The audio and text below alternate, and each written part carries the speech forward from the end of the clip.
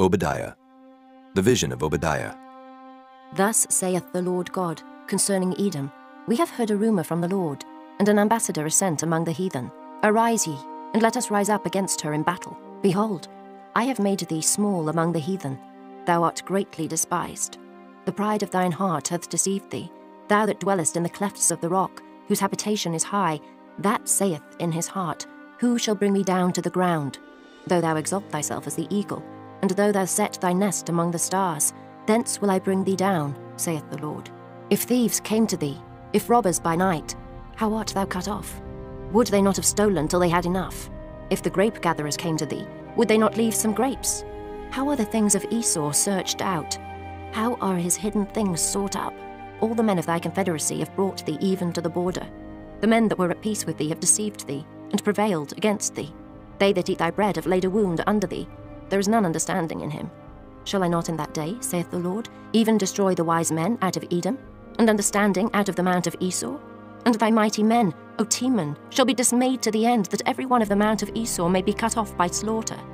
For thy violence against thy brother Jacob, shame shall cover thee, and thou shalt be cut off forever. In the day that thou stoodest on the other side, in the day that the strangers carried away captive his forces, and foreigners entered into his gates, and cast lots upon Jerusalem, even thou wast as one of them. But thou shouldest not have looked on the day of thy brother, in the day that he became a stranger. Neither shouldest thou have rejoiced over the children of Judah, in the day of their destruction. Neither shouldest thou have spoken proudly in the day of distress. Thou shouldest not have entered into the gate of my people in the day of their calamity. Yea, thou shouldest not have looked on their affliction in the day of their calamity, nor have laid hands on their substance in the day of their calamity. Neither shouldest thou have stood in the crossway, to cut off those of his that did escape. Neither shouldest thou have delivered up those of his that did remain in the day of distress.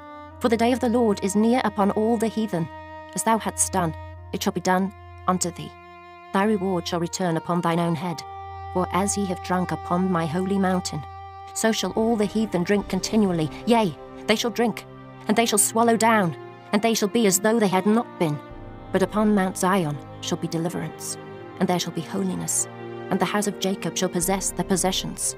And the house of Jacob shall be a fire, and the house of Joseph a flame, and the house of Esau for stubble, and they shall kindle in them, and devour them. And there shall not be any remaining of the house of Esau, for the Lord hath spoken it. And they of the south shall possess the mount of Esau, and they of the plain the Philistines.